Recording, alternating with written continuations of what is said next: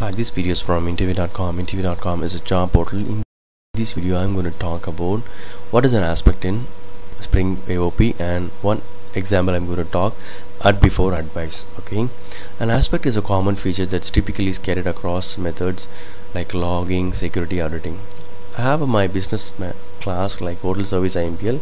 This is my business method add hotel. But before this add hotel, I want a logging. I want to do some logging here, but I don't want to club this logging code in my business class. I'm keeping it separate in an aspect. So this is my class which is marked as aspect. Aspect is a collection of advices it will have, and here in this advice I have the point cut expressions. Point cut expression is nothing but a group of join points. That means which method I need to call this logging framework. So my business method is add hotel. If you see add hotel, and I'm telling here before add hotel call this method. Okay, so that's what before means, add before means. And how exactly it works. So Spring internally uses a proxy method to create a proxy object. What will happen is when I create the bean object, so my bean object will be a proxy object which will have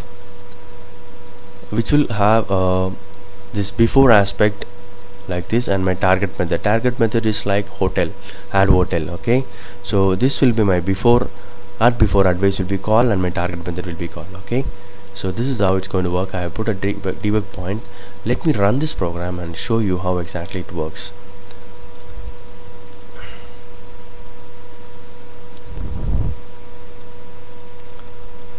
If you do this new of service IMPL, it's not going to work. We have to give the control to the Spring framework.